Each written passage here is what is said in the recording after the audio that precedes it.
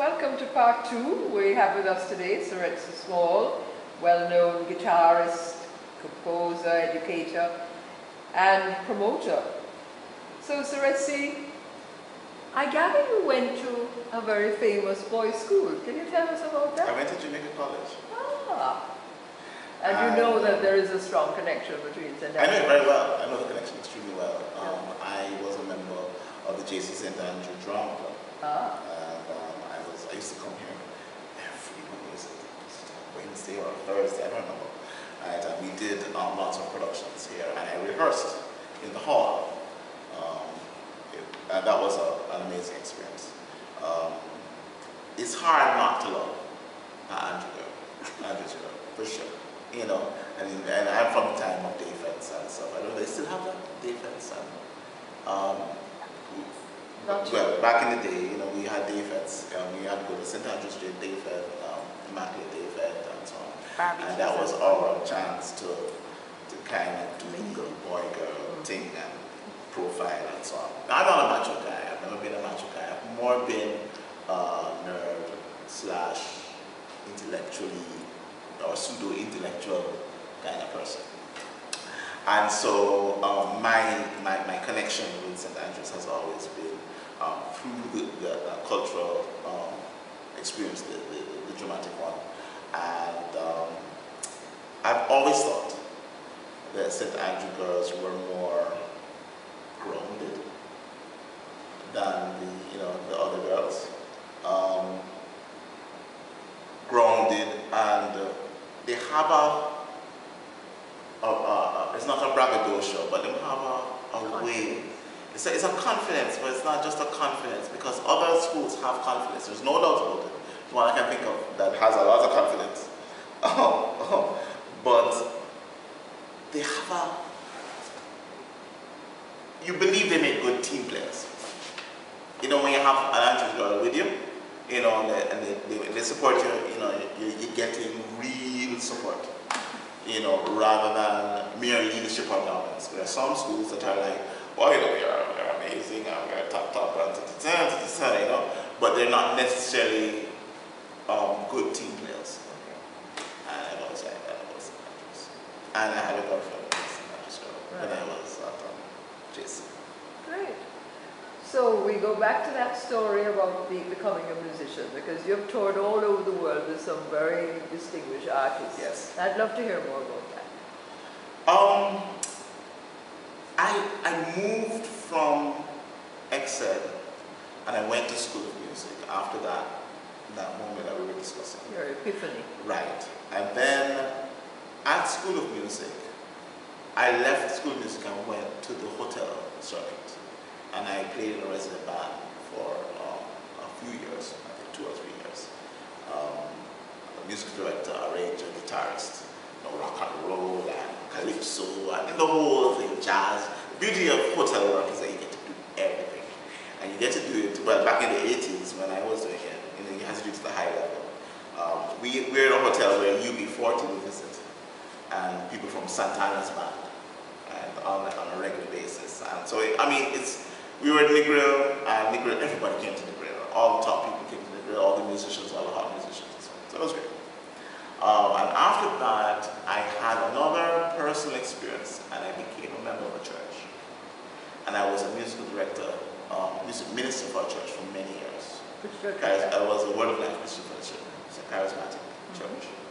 And so I got the full run of running conferences, praise and worship, prophetic song, speaking in tongues, laying on of hands. I was a prophet myself. I used to, prophesy, word of knowledge and all that. It was a big excitement. And then, so I had that run of looking at liturgy from different points, because I created a business called the Music Course out of that, which was to train churches. And so I used to go around the island and train churches. I trained Moravian churches, I trained Pentecostal churches, and so on. When you say train them, what do you mean? I went down once a week and taught them. Taught them music? Taught them praise and worship, taught them music from the scriptures. I taught them the principles of worship and leading and that kind of organizing service. Taught them piano, guitar, bass, drums, harmony, arrangement, vocal arrangement, vocal technique, anything that they needed to run a music industry. And I did that for many years. And that has had a massive impact on my understanding of Jamaica. Because when you travel around the island and you're with the people who make up the most of Jamaica, which is fundamentalist Christians, right, who are just working out there, just doing, you know, they're teachers, they're farmers, and you know, they have aspirations. And I got convinced that Jamaica is incredibly noble. The average Jamaican is a noble human being, you know, and what we consider the stereotype of the Jamaican, you know, what we do, you know, we have these images of reggae and Rasta, and, you know, dancehall and so on. That's not the heart of what it means to be Jamaican, these brand images. You know, there's another individual that doesn't get any press, and they're the ones who fix the basic school, and they're working hard, and they're taking care of people's children. It's just constant mobility in Jamaica is just phenomenal. But I digress. It's an important point. But after that, when I was in the church did not look favorably on me as a musician. And I also got married at that time. And so I worked, while I was working in the church as a musician, I also worked at traditional jobs.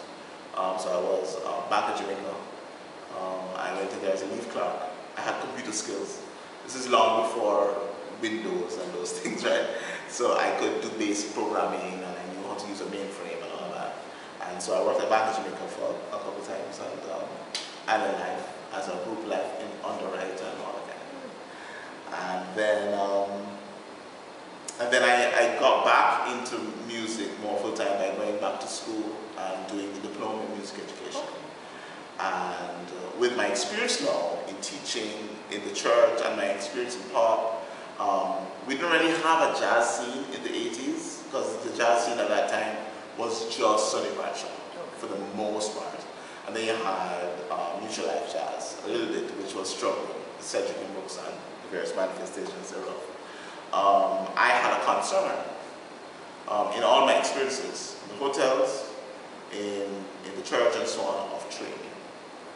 And I went and did my diploma in music education, and I studied the history and the methodology of training pop musicians.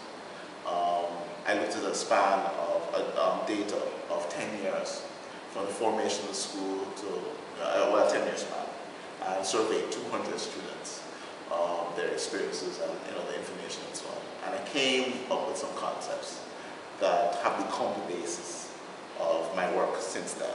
I taught at the Jamaica School of Music, and I also was the head of the music program at Excelsior. I went back to Excelsior. I offered them a program that I had developed based on my research, which was how to teach an improvisation, because I'm a jazz musician at heart because of my experience with my mom.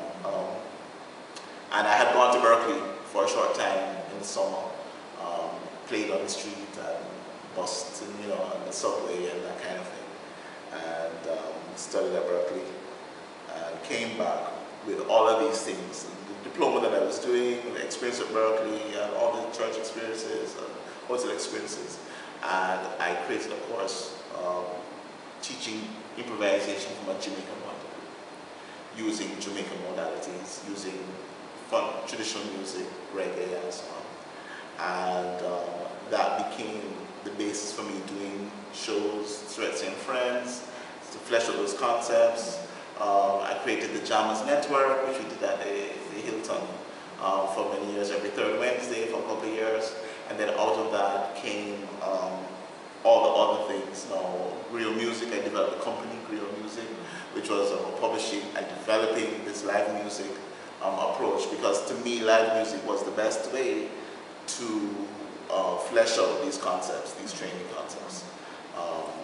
And you know, this has led to everything that I've done to this point, which is the global battle of the bands, sending people abroad to compete in international competition and so on and so on. So that was in the sort of 90s, was that? Yes, 90s to 2000. Right. Yeah, 2000. And I know that in 1998 you were awarded the Excellence, the Jamaica Federation of Women of Musicians Award for Excellence in 1998, and the Best New Jazz Artist.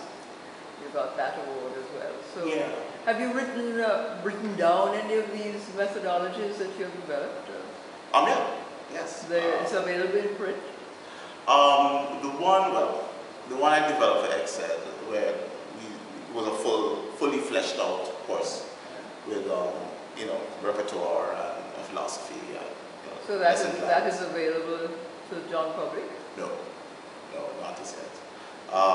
I've been focused so much on the infrastructure issues because music and music education does not exist outside of society and outside of our norms and our discussion or lack thereof. Right. And so I've been really busy, being a part of the discussion, being on several boards, music industry boards, and structuring events and programs to move us forward or to facilitate that.